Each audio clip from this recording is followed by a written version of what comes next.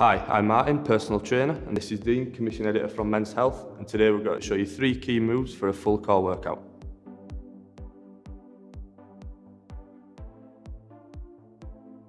Okay Dean, so we're going to do the 3 key moves that are going to give you a full core workout. Okay, so if you can turn on your Slendertone Connect belt and take the intensity up until you can feel it.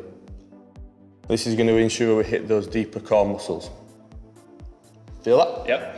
Good, let's get going. So first exercise, flat on your back, hands out above your head. And all you're going to do, right hand to left toe, meeting them above your hips, okay? All the way back down, shoulders down.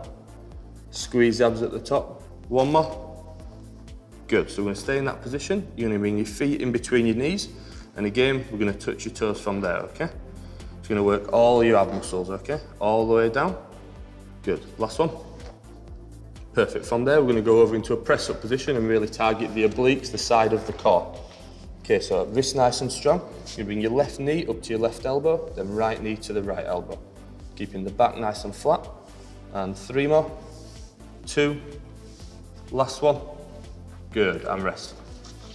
Okay, so you're going to do 3 rounds of 10 reps on each exercise.